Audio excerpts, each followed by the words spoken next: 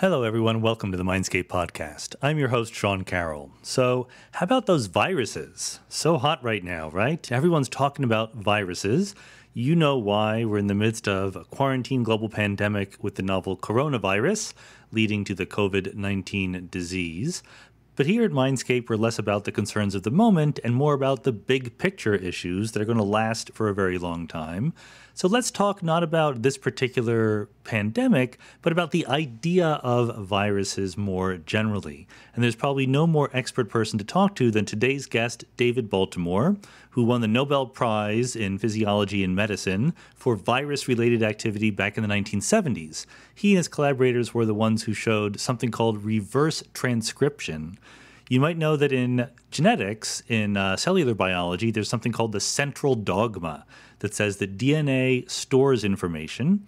RNA goes over the DNA and gets assembled in a way that can pick up that information, and then the RNA carries it over to be converted into proteins. That's the central dogma. The DNA stores, the RNA carries, and then proteins are constructed. So reverse transcription, as discovered by Baltimore and others, shows how RNA can actually go and affect the DNA. In fact, it turns out that in viruses, unlike in every other kind of information-carrying organism, I don't want to say living organism because there's a debate about whether viruses are alive or not, but let's just say that the back and forth between DNA and RNA and proteins is extremely rich inside viruses. And as Baltimore went on to show, this has important implications for things like how viruses can cause cancer, specific kinds of viruses like the HIV virus.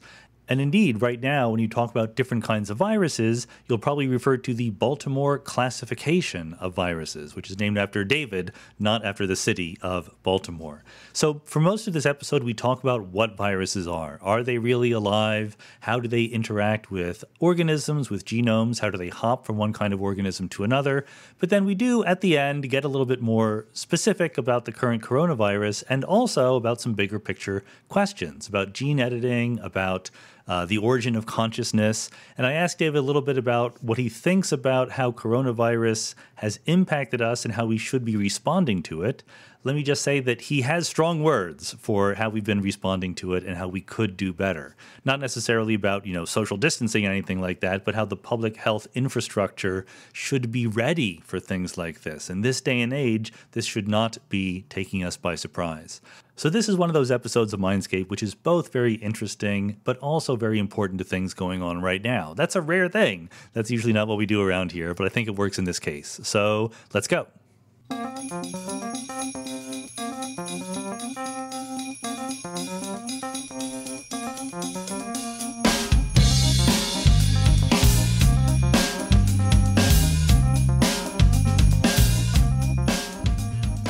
David Baltimore, welcome to the Mindscape podcast. Thank you.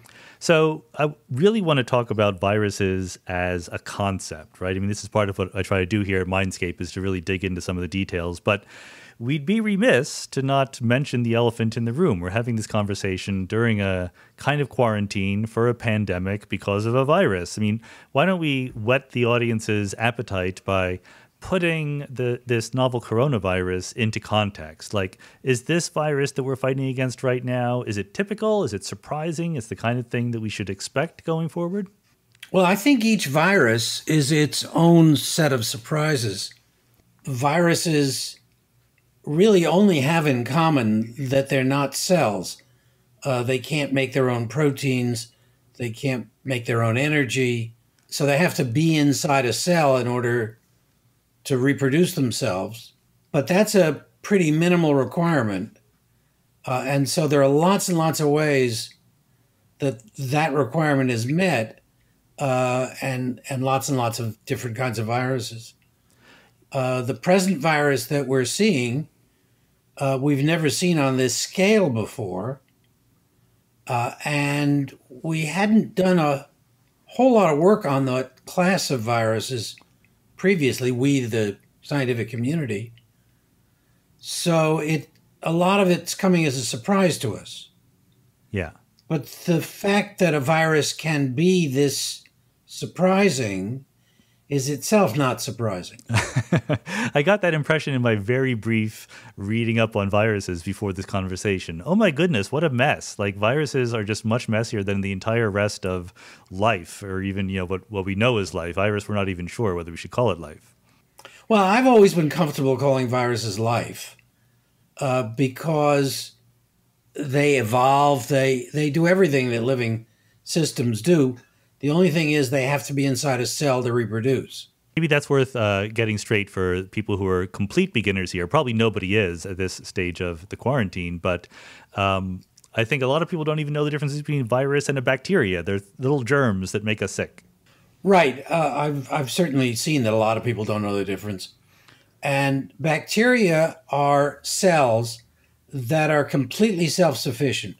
So if you give them nutrients, like you put them on a piece of fruit or another source of energy, they can absorb that energy and grow, multiply, become many skillions of bacteria. And a virus can't do that. A virus has to get inside a cell. It could be a bacterial cell, so there are bacterial viruses. But the ones that we care most about are viruses that affect humans, and they affect humans by getting inside human cells, skin cells, gut cells, lung cells, all the various kinds of cells in the body. Many of them support viruses. Right. And so one of the ways in which viruses are not like other parts of life, there's no cell wall, right? I mean, there's no inside and outside to a virus. Well, there is an inside and an outside. Outside, it's got a sort of rigid shell of some kind, not always very rigid. And inside, it has genetic material, right, which is its secret, the code to make more virus.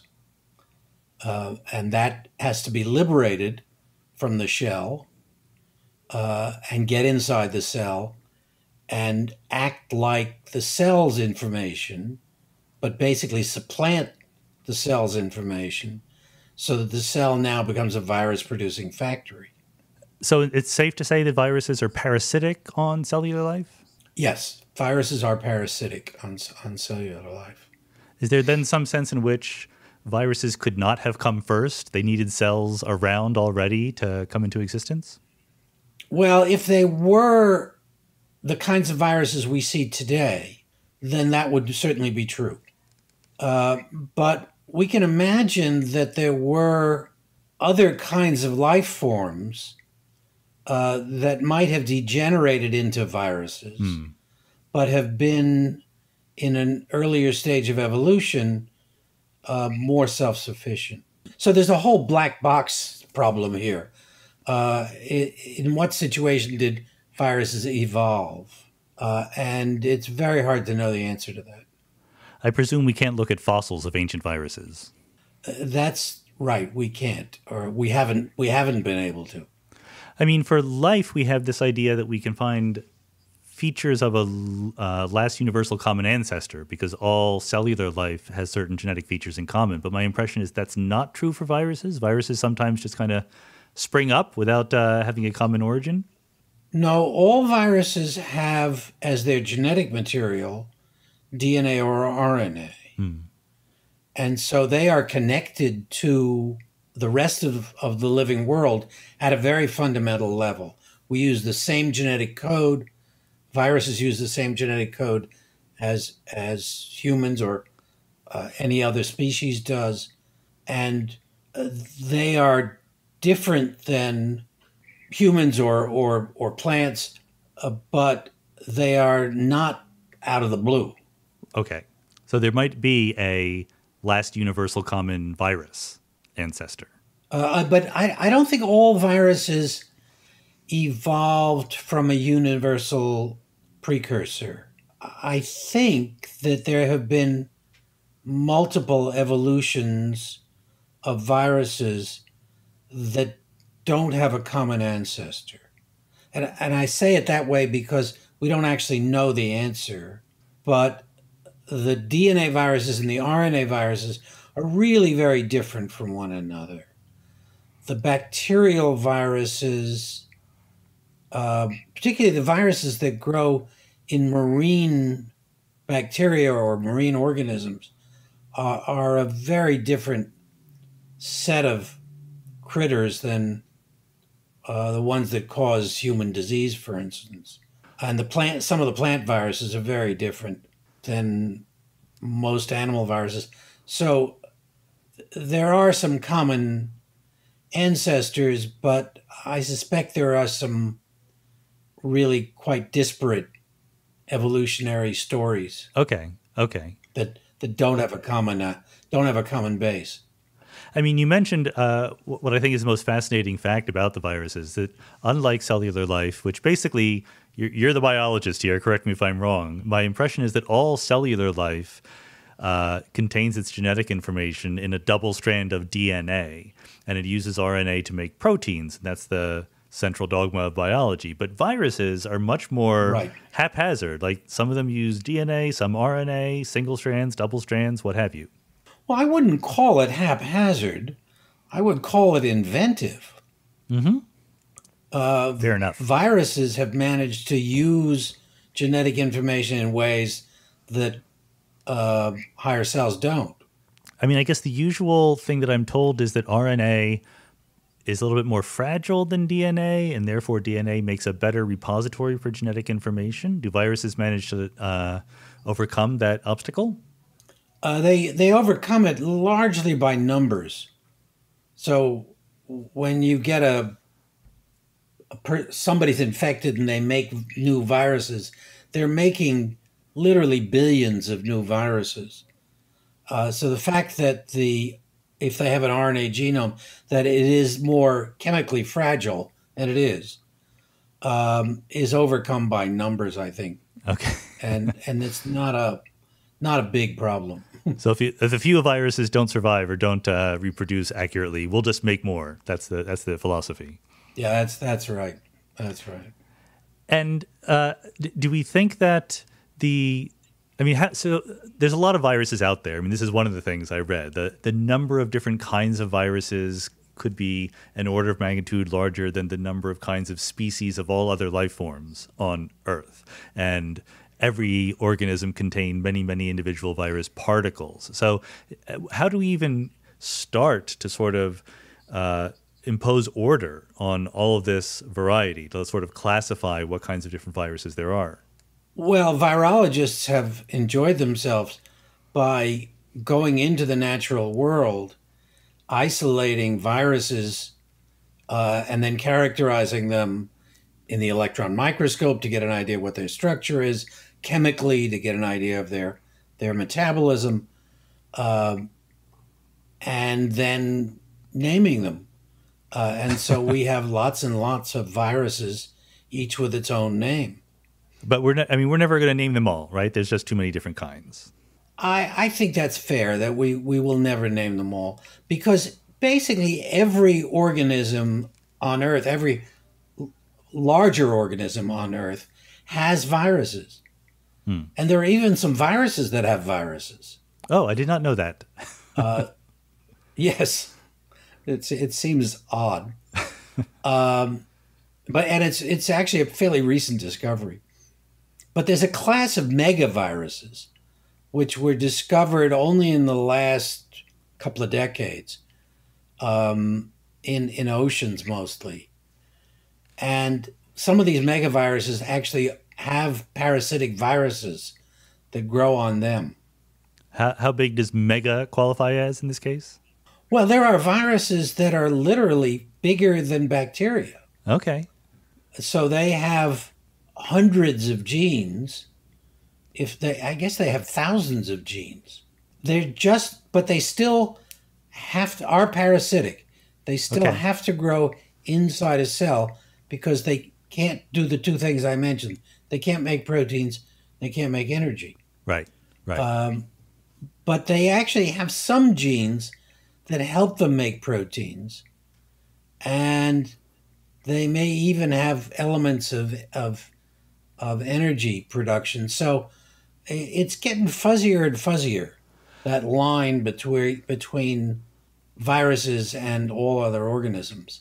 So I used to be comfortable saying viruses were a separate kingdom, Uh-huh. but I'm not so comfortable with that anymore. Well, that was also the impression I was getting in my reading, that rather than fighting over whether or not viruses count as living organisms, maybe the lesson is that the boundary between living organisms and non-living things is just not so sharp. I mean, that there's a biosphere and viruses play an important role in it, but they bounce back and forth between cellular organisms. No, I think there is a very fundamental difference between living organisms and non-living organisms. And sorry, non-living matter. Yeah. And viruses are living matter in the sense that they can reproduce, they can evolve, and they are part of the DNA RNA world. And that's not true of rocks, and it's not true of water, and it's not true of a whole lot of other things, which are non-living. Right. They can change. So evolving is an interesting concept to try to think about, but they don't have independent existence. Yeah, so they have the information storage capability and reproduction, passing down their information to subsequent generations, but they don't have the engine all by themselves, right? I mean, in order to Right. take free energy from the outside world and get going and do things, that's where they take advantage of the cells they embed themselves in. That's right. I mean, all organisms depend on the sun Yep. as a source of energy. And for viruses, they get into the sun's pipeline through being inside cells. Plants, for instance, sit out there in nature and soak up the rays of the sun directly. And we eat plants. Sometimes we eat animals which have, in fact, eaten plants. Yeah. So let's go into a little bit more detail about how the viruses affect the DNA of the cells that they go into. I mean, you mentioned it very, very briefly, but it's just a fascinating story in its richness. You know, the viruses themselves can have DNA or RNA, but like you say, they don't make proteins. They go in there and hijack. So maybe explain that a little bit more. Well, to make proteins requires something called a ribosome, which is a very complex little machine that can decode the genetic code from DNA or RNA, actually from RNA directly, never from DNA, Right. and can read that code as three base segments of code that code for different amino acids being inserted into proteins. So proteins grow linearly, and they grow 1, 2, 3, 4, 5, each a different amino acid, sometimes multiple of the same amino acid. And that whole process, which has to be exquisitely accurate, is something that viruses simply don't have because they don't have ribosomes. Yeah. And so they have to find ribosomes. But so they go in there, do they just take advantage of the ribosome in the cell? Or my impression is sometimes they'll change the DNA or insert themselves into the DNA or take pieces out of the DNA of the actual cell they're living in. Right. There's sometimes when viruses actually insert their own DNA into the DNA of the cell. And actually, that's how cancer-inducing viruses work, because they become part of the cell's DNA. And now every time the cell divides, it carries the virus along to the next generation. Yeah. So, and if it's inside let's say a chicken, the chicken will grow a tumor. which is a whole lot of cells, each one of which have these virus-specified sequences in them, which cause the synthesis of specific proteins that now take over the cell. But that's not the only thing they can do. So there are ways that viruses can go in there and just use the ribosome by themselves without messing with the DNA of the cell? Yes. Oh, okay. Most of the RNA viruses, for instance, go into the cytoplasm of the cell or the nucleus, the two compartments of the cell, and they just make more of themselves. And part of what they make is messenger RNA that specifies particular proteins. So those hop onto the existing ribosomes. And often what the virus does is to interfere with the cell's messenger RNA so that the cell's messenger RNA can't get on ribosomes. That frees up the ribosomes so that the virus can take full advantage of it. This was something that I worked out actually in my thesis 60 years ago. Is it necessarily a hostile takeover, or it can be just friendly coexistence? There are some that are friendly coexistence. Generally viruses that don't make much of themselves, that is, don't make large numbers of progeny. Viruses that do make large numbers of progeny try to overwhelm the cell and get rid of any, and the cell dies. Right. Because the cell can no longer provide itself with what it needs. I mean, you made this wonderful distinction that was really clarifying to me about equilibrium viruses versus non-equilibrium viruses. Viruses that have sort of settled into coexistence with their hosts, and viruses that are kind of new and untamed and can cause great damage. Right. And it's basically that if a virus is part of the ecosystem of an animal, take a human, the virus evolves to be not too greedy so that it doesn't kill off its host. And the animal or human evolves to fight against the virus, to minimize the amount of virus that can be made. And they come into an equilibrium where the virus gets enough handle on cells to make some of itself, but it doesn't ask for a whole lot. That's if the virus is completely dedicated to this one species. But if the virus is in other species, then it may, when it gets into humans, become voracious or become very meek because it hasn't evolved with humans. And those are the viruses that cause us trouble. It makes sense that viruses would, if they're parasitic on their hosts, they would evolve to be in some kind of relationship with them. I mean, when we find viruses out there in the wild, is it generally true that there is basically one or at least a small number of species that they're happy being hosted by? Yes. In general, in fact, most viruses are pretty well dedicated to one species and have come into equilibrium with that species of animal or plant or whatever. And then it may infect a few others, or it may not. But these non-equilibrium things, the bad guys, are very often coming to us human beings, for example, from other species. That's a case where you jump from one to the other. Exactly. And so HIV is a virus that is native to monkeys. It doesn't cause serious disease in monkeys, but when it jumps to higher apes like chimpanzees or jumps to humans, then it causes havoc because it hasn't developed that modus vivendi. Yeah. And are the viruses ever not just parasitic but symbiotic? Do they ever do something good for their hosts? Well, not much. Now, that's a sticky question. One thing that viruses do is kill their hosts.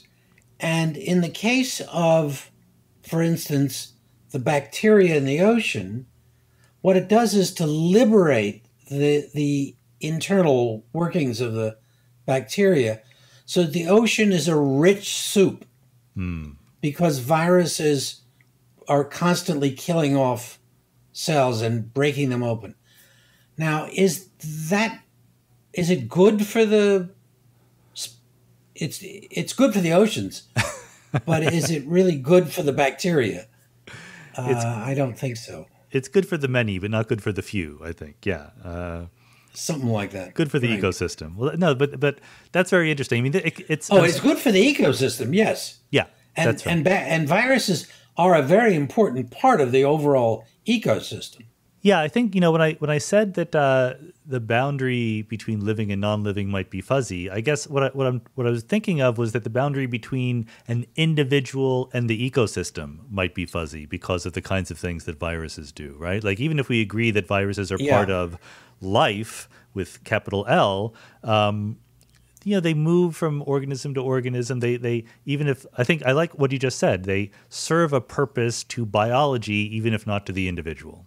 And that is the nature of the ecosystem. It's a system with a lot of different moving parts. I mean, you mentioned cancer very briefly. I don't want to let that go by too quickly.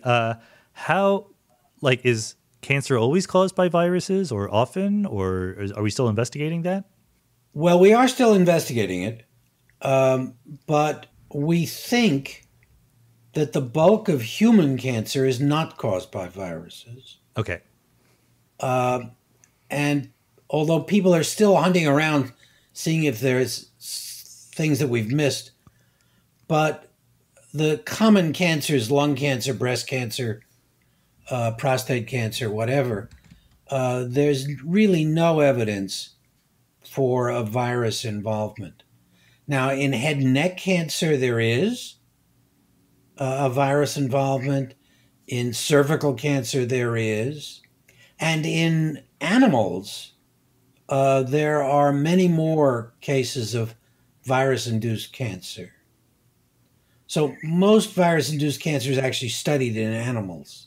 Is cancer even a coherent category? I mean, it's some failure in the reproduction of individual cells, but are there enough commonalities between different kinds of cancer that it's a sensible way of thinking, or is a viral cancer very different from a non-viral one?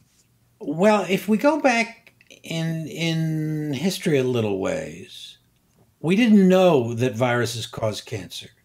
And we thought that cancer was a disease that was internal to an organism in some way. And when the first virus-induced cancers were discovered, people who were sensitive enough to numbers realized that viruses were so small that the only thing they could be causing cancer with is genes. And so we began to study cancers from the point of view of what genes the viruses had, and we found cancer-inducing genes. And then there was the amazing discovery of Varmus and Bishop that the cancer-inducing genes in viruses actually were mutated cellular genes. So it brought everything back, it brought the cycle back, and we realized that cancer is induced by genes. Some are carried by viruses, some are endogenous to the organism. So we get mutations of genes that cause lung cancer or that cause breast cancer, and no virus is involved. But in other species, breast cancer is caused by viruses. And it's even the same kinds of genes that are involved. It's that the viruses have picked up these genes and are carrying them along with them.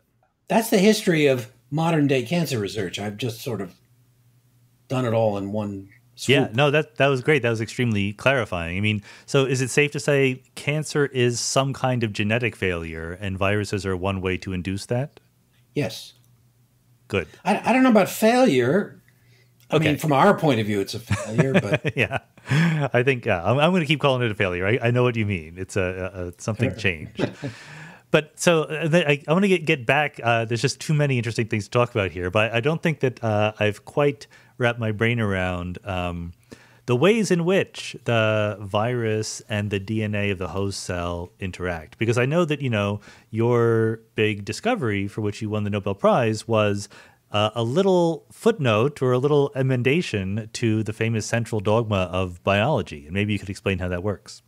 Right. So the Central Dogma, which was enunciated by Francis Crick in the 1960s, maybe late 50s, was that DNA is the repository of genetic information for higher cells, for us and our brethren, that the way DNA controls the cell, how the information flows, is first by copying the DNA into RNA, and then the RNA working with ribosomes, synthesizing specific sets of proteins. And from the proteins, all of life, all of the variety of life, all of the variety of cells flows. Mm-hmm. And so in the simplest form of a dictum, DNA makes RNA, makes protein. Right. And that was the central dogma. And Crick says, I never meant to say that it couldn't go back the other way from RNA to DNA. What I said very strongly was it couldn't flow from protein back to RNA. Huh. So what Howard Temin and I showed in 1970 was that information could flow backwards from RNA to DNA. And many people said we violated the central dogma. We showed the central dogma was wrong. But if you believe Francis Crick, and I believe Francis Crick, he had already taken that into account. So I guess I have two questions. One is, why is he so sure, or was he so sure, that you couldn't go from proteins to RNA? Is there some structural barrier there? Yes, there's an enormous structural barrier because it's literally a code in RNA that gets transferred into the structure of protein. Mm-hmm. So to go back into the code would take a very complicated machine. You can't just go backwards in the protein synthetic machinery. Got it. Crick also postulated, and not long after it was shown, that there had to be an adapter that would adapt the code to the reality of proteins. And so he understood that there was a lot of complex machinery that wasn't going to just reverse itself. It's like saying, if you want to take the plans for a house and make a house out of it, going back from the house, well, it wouldn't be so difficult. That was a bad example. There must be a better one. The example I was going to use, because we just had Scott Aronson on the podcast, who's a computer complexity theorist. It's easy to multiply two numbers to get a big number. It's hard to factor a big number back into its two factors. Well, all right. That's actually a good way of looking at it. But that kind of argument, doesn't seem to have an analog for going from RNA to DNA. Look, I mean, I know very little about this, but my feeling is that RNA is kind of like just a looser, more fragile version of DNA, but it's structurally very similar. That's exactly true. The difference between RNA and DNA is a couple of chemical bonds. And people have long hypothesized that RNA came first and was exactly because it's a little bit less rigid. Maybe it was easier to make the first time, and then RNA led both to proteins and DNA in modern life. Are you a fan of that RNA world kind of theory? I am a fan of the RNA world theory. I think it's very likely that RNA came first, but it's not so much because it's easier to make RNA than DNA. It isn't. It's because RNA isn't a rigid rod. DNA is this double helix that winds around itself and forms a long rod. RNA is generally just one strand, and so it's wigglier, and it can do more. Yeah, okay. So actually today, DNA looks like a dull molecule, and RNA looks much more interesting, does many more things, and it's easier to imagine that the world had only RNA than that the world had only DNA. DNA is a good place to secure information securely, as it were, to store it securely, but RNA is just more active and vibrant and out there in the world doing things. While at the same time, it can also store information just like DNA can. Right. There are double-strand RNA viruses in which RNA acts exactly like DNA. And I mean, maybe I didn't let you finish, or you got distracted from exactly how the Central Dogma got amended in a way that would not offend Francis Crick. I mean, how is it that viruses figure out how to go from RNA to DNA? Well, we don't know in an evolutionary sense how that came about. But what we do know is that there's a class of RNA viruses that carry with them in the virus particle an enzyme that can copy RNA into DNA. And that's what I showed and Howard Temin showed at the same time, and for which we won the Nobel Prize, was that the virus actually had the enzyme in it. And it's a virus-specified enzyme, so it's picked up in the previous replication cycle of the virus. And it copies the RNA into DNA as the first thing it does when it gets inside a cell. And then that DNA goes into the nucleus, which is where we keep DNA in our cells, and it breaks open randomly, more or less, the structure of the DNA, and it literally inserts itself end to end into the cell's DNA. And now the cell inevitably, for the rest of its life, has this new genetic information in it. And it's insidious. I mean, it sounds a little scary to think that that's going on in our bodies. You know, that does sound bad. Oh, yeah. These little guys are messing with our DNA. They're messing with our DNA. And they've been doing it for a long time. So something like 50% of our DNA originated as viruses. We're carrying around in our cells all sorts of interesting little pieces of DNA that have origins totally outside of ourselves. Yeah, like that. So it's part of evolution, right? Like I think that there's a sort of high school version of evolution where you know, the cells break in two, and then there's sexual reproduction. Occasionally there's a mutation, but the story of viruses really makes me think that it's much more open than that, right? Like the DNA strands that mom and dad give us are not quite as sacrosanct as I was led to believe in my high school biology class. That's right. And we call this DNA parasitic DNA because it's taking advantage of the properties of DNA in order to propagate an organism or a piece of an organism, which is a virus. It's hard to, well, I mean, I should say it the other way around.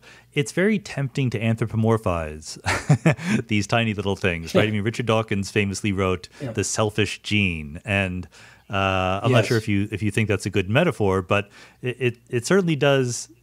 There is a temptation to think that there's this, competition / cooperation, but a constant jostling inside our genomes between our genes and the viruses that want to tag along. Yes, there is all of that, and it plays out over evolutionary time. So there are things in our genome that actually found their way into our genome in monkeys, or in actually earlier organisms, and have been carried along ever since then, during the millions of years of evolution, because it takes a very, very long time to get rid of something once it's in your genome. But we draw these pictures, right, of, the family trees of different species and families and genuses and so forth. And that kind of picture is very compelling, but it hides the idea that, there are viruses or other things. I don't know. Tell me whether it's only viruses or there are other things that kind of insert DNA that did not come from our ancestors at all. No, I think only viruses do that. But yes, we have ignored a source of genetic information which doesn't follow the usual rules. It comes in as an infectious source, and it's very important. Does this count as what's called horizontal gene transfer? Yes, it is horizontal gene transfer, but what we generally mean when we say horizontal gene transfer is that among bacteria, DNA from one bacterium can go to another bacterium and be inserted. And that's something that really doesn't happen, as far as we know, in humans or in higher organisms, in multicellular organisms. So we never get little pieces of rabbit DNA or little pieces of mouse DNA. Whereas bacteria do. They get little pieces of DNA from other bacteria. Well, I guess if some viruses can insert their DNA into us, and that can even be evolutionarily advantageous, and we can pass it down, do we ever insert bits of our DNA into viruses, or do they ever swipe any from us? Well, yes, they do. Particularly these megaviruses swipe lots of DNA from their host organisms and make it part of them. Most of the viruses that infect us are pretty small and really don't have room to bring in new genes. So they're pretty stable in terms of their genetic complement. So poliovirus today looks just like poliovirus did during earlier parts of the evolutionary tree. So the megaviruses infect other kinds of organisms? I mean, how do they survive?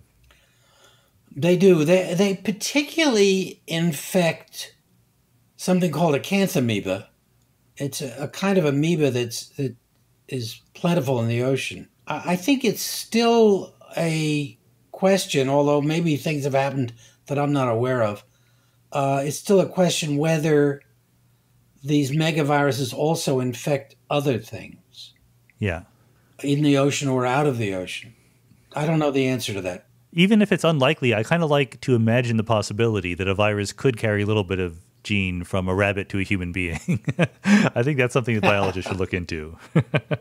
Well, we're now sequencing the genomes of all sorts of species. And so if that was going to happen on any reasonable scale, we would see it. Ah, okay. Are we looking? Oh, yeah. I mean, we're looking at the DNA. And whenever anybody sequences it, they put it through computers that check whether this sequence has ever been seen before. Okay. All right. And so if there were little bits of rabbit DNA in there, we would know it. But okay, good. So if I'm being more realistic rather than just hopeful, it's not so much horizontal gene transfer as just viruses being part of the ways in which different bits of DNA are altered or inserted into individual species, and that makes sense. That would play a role in evolution. Yes. And it's also true that the viruses. I mean, I shouldn't state this as a statement. I should ask it as a question. Is viral genetic information more fragile, and therefore does it mutate more easily than cellular DNA information? No, chemically, there's no difference. Okay. Viral information, cellular information, exactly the same DNA, all the same chemical bonds. The difference is that during the duplication of the genome, in cells, we have devoted a lot of attention to the precision of that duplication. And so the probability of an error creeping in is very low. And that's the reason that the number of mutations between me and my daughter are very, very small through the regions that she's inherited from me. So that process is exquisitely precise. For viruses, it's not so precise. Viruses, first of all, treasure speed rather than accuracy. And so they don't want to spend all the time checking whether every bond is correct. They're willing to accept some genetic change. In fact, they may want some genetic change because they want to mutate and be able to adapt to new circumstances through mutation. So viruses have set the bar for precision much lower than we do, than higher cells do. Yeah. Okay, that makes sense. And that difference is something like 5 orders of magnitude, 6 orders of magnitude. Oh, wow. I've forgotten exactly. So, yeah, okay, that does make sense. I just want to, I'm not quite sure we completely finished this wonderful story you're telling about the reversal of the central dogma. So at the end of the day, we have reverse transcription. Is that the label for it? Yes, and it is. Retroviruses are the viruses that do it? Is that, am I getting that correct? Right. They were named because they reversed the flow of information. And HIV is a retrovirus? It is. Okay. And so when we're moving from admiring the ingenuity of these little guys to fighting against them, is it an entirely different game if we want to sort of battle against retroviruses versus, I don't know, proviruses? Well, I'm not quite sure what the opposite of a retrovirus is. It's all other viruses. Okay. And yes, we do fight against them in different ways. And in particular, the reverse transcriptase, the enzyme that copies RNA to DNA, is a target for drugs. And very early on, when after HIV was discovered, we had on the shelf drugs, pharmaceutical companies had on the shelf drugs that could selectively attack reverse transcriptase.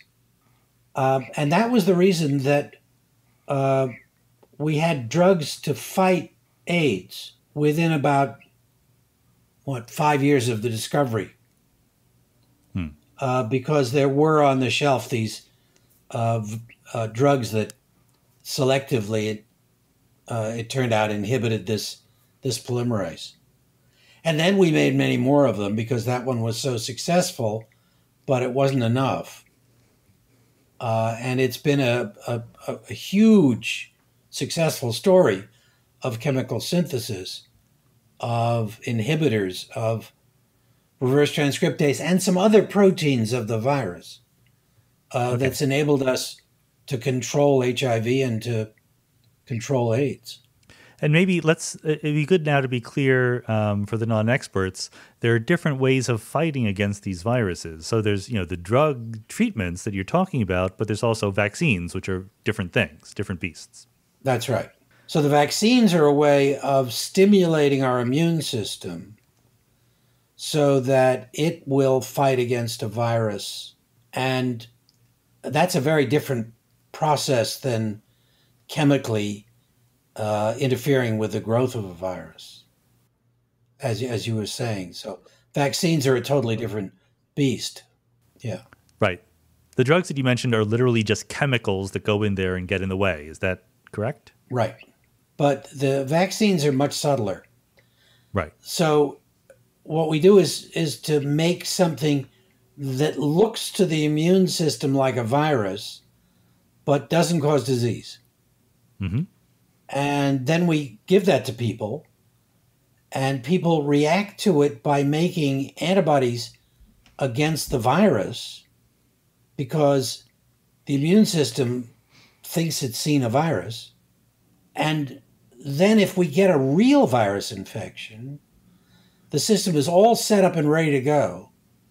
And it reacts much faster than if it hadn't seen the surrogate virus, the vaccine. And it reacts so fast that generally we don't even know that a virus has entered our bodies. Yeah. And it gets rid of them, and we're fine. And what is the trick in designing such a vaccine? Is it making sure that the right antibodies are created? Well, yes, but we were making vaccines before we knew about antibodies. So Jenner made the first vaccines, or understood the first vaccines, and that was cowpox injected into humans so that a human would think they'd seen smallpox, but in fact they'd seen something much less dangerous than smallpox. But the immune system now was all prepared to fight off smallpox, and that was very effective. I guess what I'm getting at is our immune system always clever enough to fight if it's been prepared, or do we have to sort of prepare it in different ways? Are we teaching the immune system what antibody to make, or are we just spurring it to do something that it would have done by itself given enough time? Well, it would have done it by itself given enough time. That's true. But during that time, you could be god-awful sick. Yeah. And might die. Right. And so time is of the essence.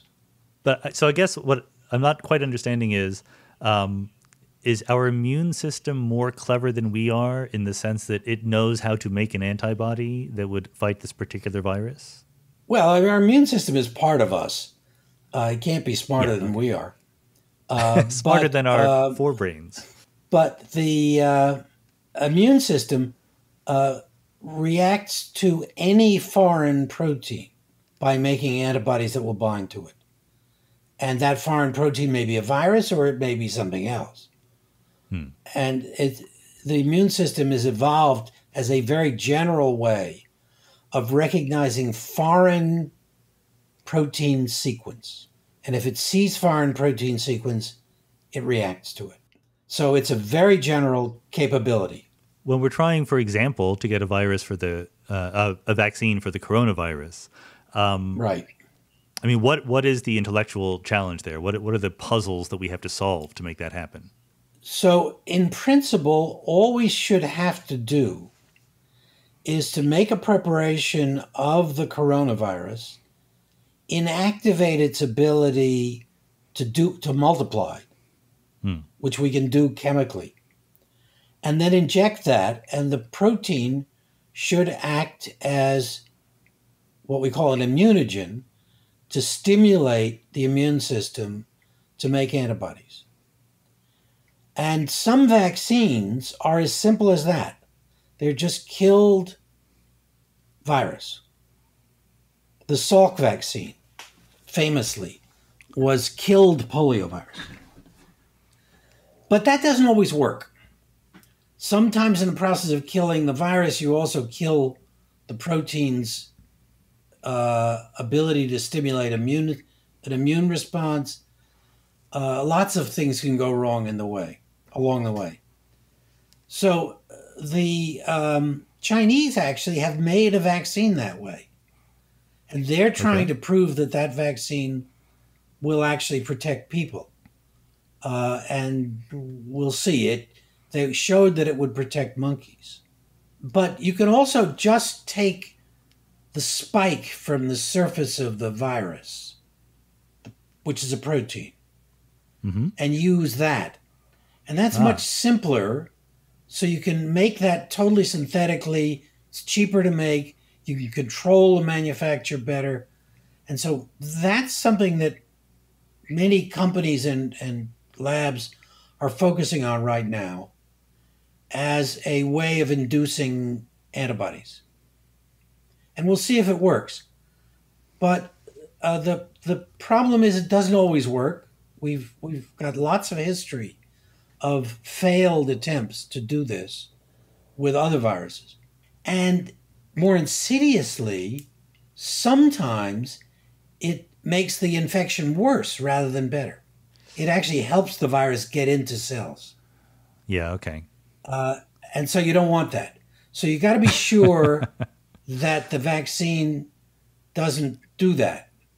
And that's part of proving that your vaccine is safe.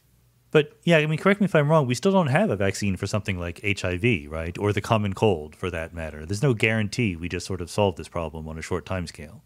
Yes, but the reasons that we don't have a vaccine against HIV are idiosyncratic to HIV. Okay. For reasons that I'm not going to try to explain. Okay. But it's a fascinating story about how HIV has evolved to avoid the immune system. And so when we're trying to make a vaccine, we're trying to do something which never happens naturally. And we're still trying to make that happen. The common cold is a different story. So the common cold is more than one kind of virus.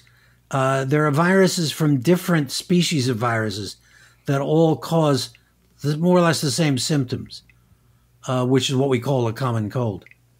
Many of them are of a class of viruses called rhinoviruses, rhino being for the nose. And they all cause sniffles and coughs and whatever. But there are literally hundreds of them, just in humans. There are coronaviruses that cause the common cold. There are adenoviruses that cause the common cold. So there are DNA viruses, there are RNA viruses.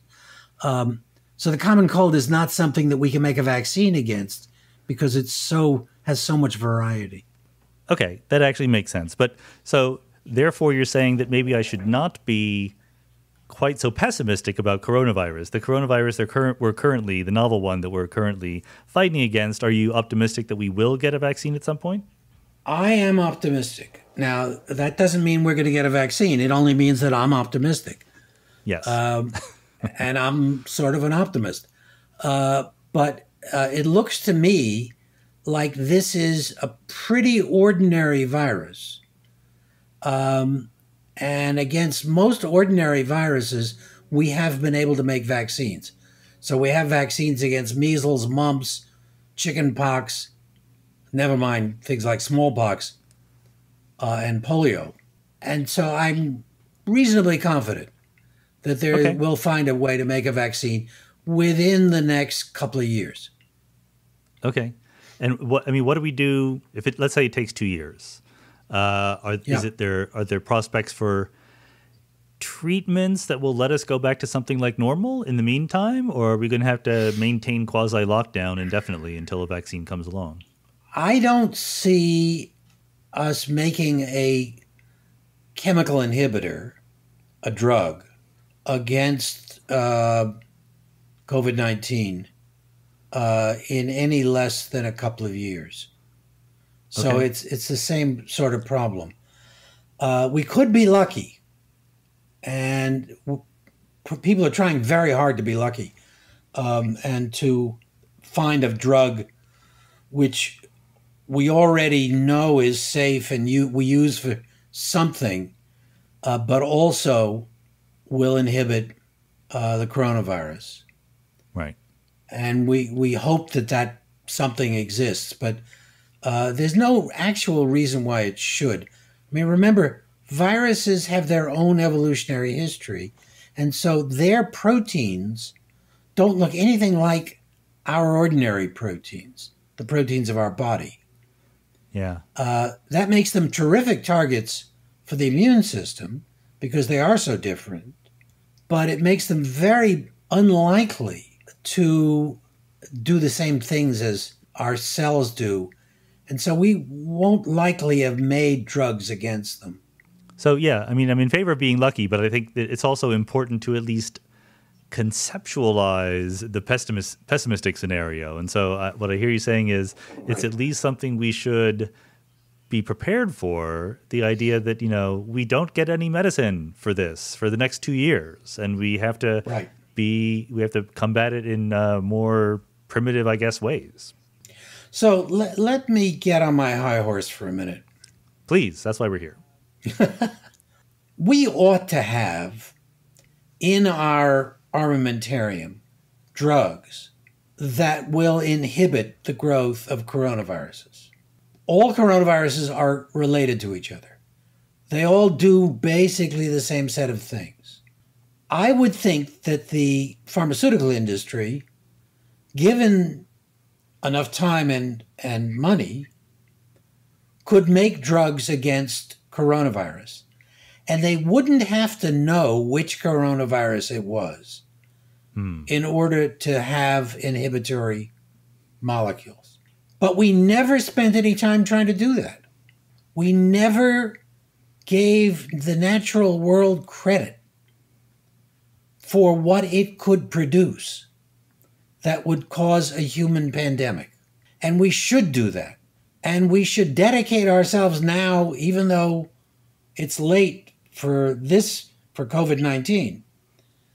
For COVID 20 and 21 and 22, it's not too late. And we should be now dedicating ourselves to never be caught like this again. Dare I ask, are we dedicating ourselves to that? Not that I've seen. Yeah, okay. And as long as we depend on the profit motive, right, we're not going to, because profit motive doesn't know which one is worth making. Yeah, okay.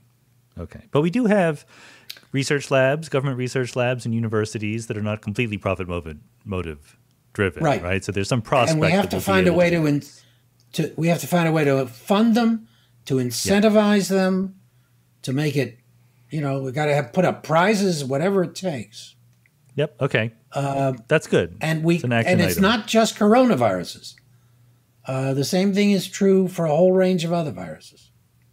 Well, this is one of the questions I wanted to sort of start winding up with. What does the future of pandemics look like to you? I mean, is this just the shape of things to come, or is this a weird outlier? I mean, in some sense, the fatality rate is around 1%, and it's asymptomatic for a couple of weeks. But if there's a virus that is asymptomatic for a month and has a fatality rate of 50%, then we are in trouble, right? Right. I think most people epidemiologists feel, that this is not an outlier. That we should have expected this. We were given warning with SARS and MERS that coronaviruses had the ability to appear in new forms that we were not aware of, were out there in the world. We should go in and characterize every virus in a bat, because bats seem to be a very effective reservoir for viruses that can get into humans. But it's not just bats. The whole natural world has viruses that we have to worry about.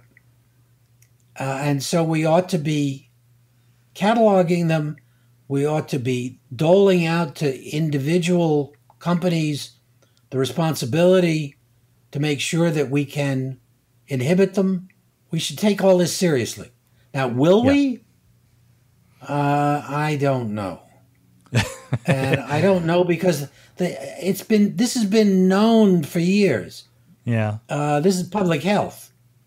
Yeah. And the history of public health is that when something stops being an imminent problem, that we lose our focus on it.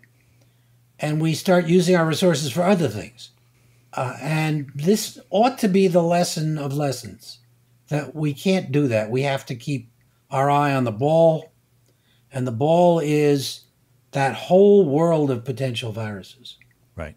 I will take this as on the optimistic side of the ledger, because as many as our public health failures have been, what you're saying is realistic. We could do it. It's just up to us. It's not like there's an insuperable scientific problem here. It's just a matter of willpower, right? Right. Oh, and money. Probably willpower and money and political will. Yeah, that's right. And probably for dramatic tension reasons, we should end there. But I'm not going to let you go yet because I have you here. I'm going to give you 2 lightning round questions. Okay. One is you've been active, at least speaking out on the idea of gene editing and human gene editing. This is, we haven't talked about it during this podcast, but it's obviously a big deal for science, biology, humanity right now. How should the people out there be thinking about the prospects and the dangers of gene editing in your view? I think if we're going to use the strength that gene editing gives us to modify human heredity, the place where it seems to me it's all good and no bad is with certain kinds of diseases that are in our genome and that are inherited in families. And that if we could get into those families, into their genes and modify them so that they don't pass Huntington's disease, they don't pass sickle cell anemia, they don't pass the many other thousands, literally, of diseases that we now pass around in among humans. That would be a good thing for the human race.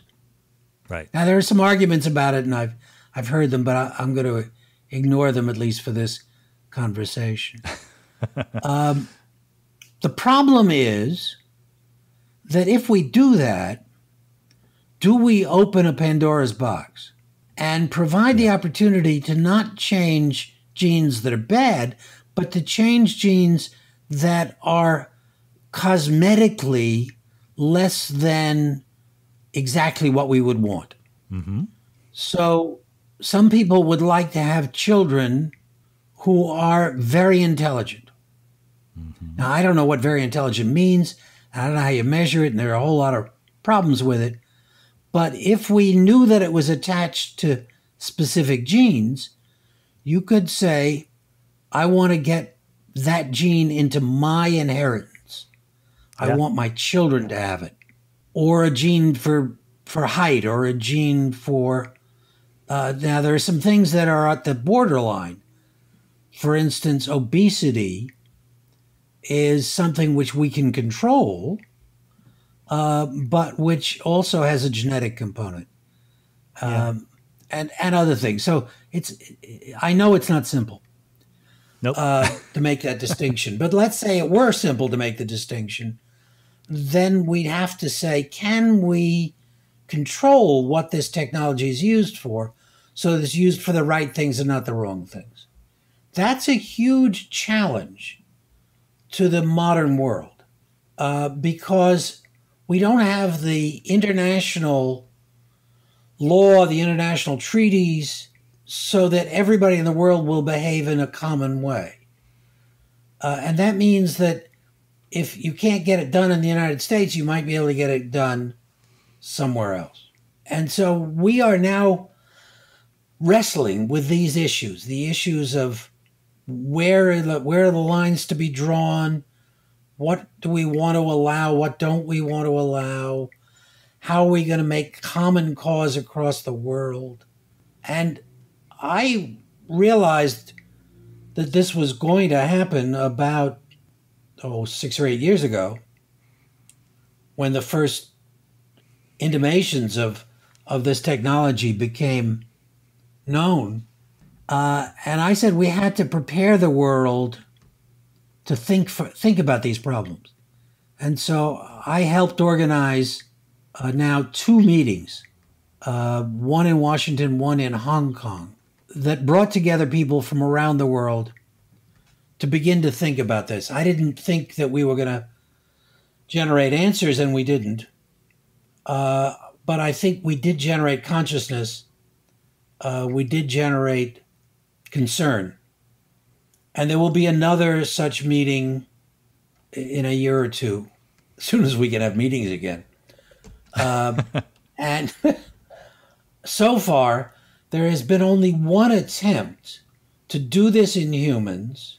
It was a sort of badly designed attempt by a Chinese scientist who has been appropriately stripped of his academic positions in China.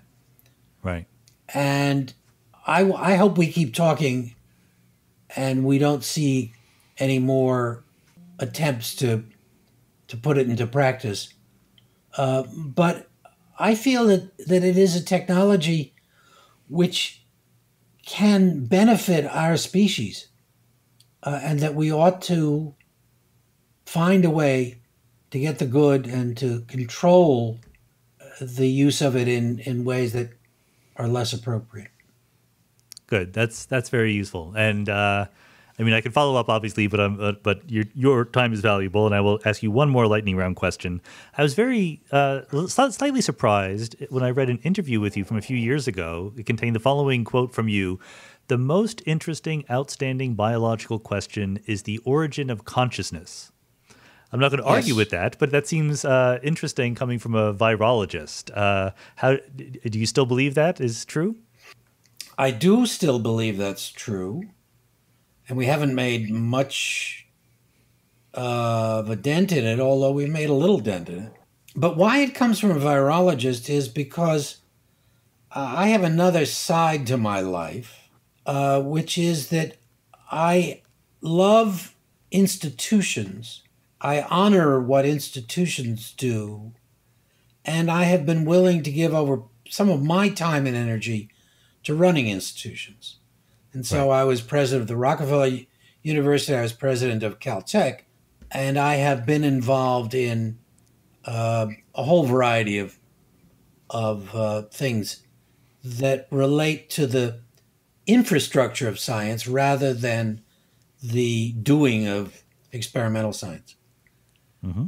And that means that I have had an opportunity to look at the widest range of science and to think about what are the real challenges in science, and what does it take to build institutions that can meet those challenges. And I came to the conclusion that neuroscience was the future, and that we have, in spite of working on neuroscience problems for many generations now, we still have a long way to go to understand how the brain works, and how it controls our behavior. And that within that, the most enigmatic piece of it is consciousness. How do we... I've got consciousness of the room in front of me, of the machines in front of me. I can tell you all about it. But how do I do it? How do I make the images out of biology, out of neurons? Yeah. That seems like such a jump. I mean, the jump from DNA to protein was an amazing one. The jump from neurons to consciousness is, I think, orders of magnitude more challenging to think about. I think that's a great place to end. David Baltimore, thanks so much for being on the Mindscape podcast. My pleasure.